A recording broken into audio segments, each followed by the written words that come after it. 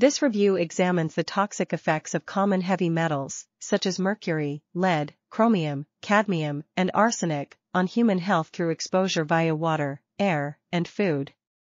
Bioaccumulation leads to a variety of toxic effects on body tissues and organs, including disruption of cellular events like growth, proliferation, differentiation, damage-repairing processes, and apoptosis.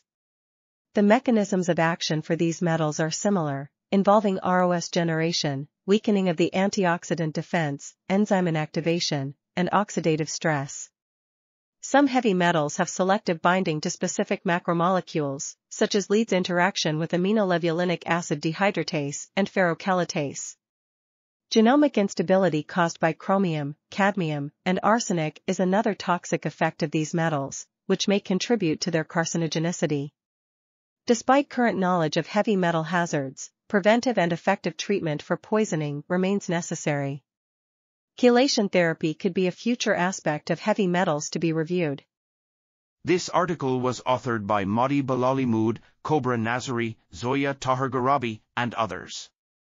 We are RTCLTV, links in the description below.